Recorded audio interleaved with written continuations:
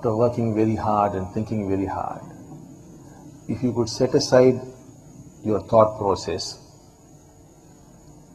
you could become very creative. To be truly creative, you must stop thinking.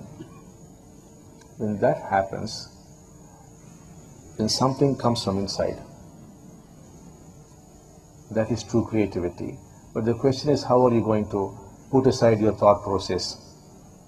And by simply putting aside your thought process, you're not going to become creative, because you must do all the hard thinking also. So if you can do really hard thinking, and then if you learn the art of putting aside your thought process, which can be learnt, then you would discover that simply it comes into your consciousness. It could be, in case you're working on an engine or some new design, it will just come up. The process is done inside, of which you are not aware of. It will just be thrown up. So we are trying to educate the youth here. Are you the youth group? Yes, so that's what we're trying to help you to become more creative.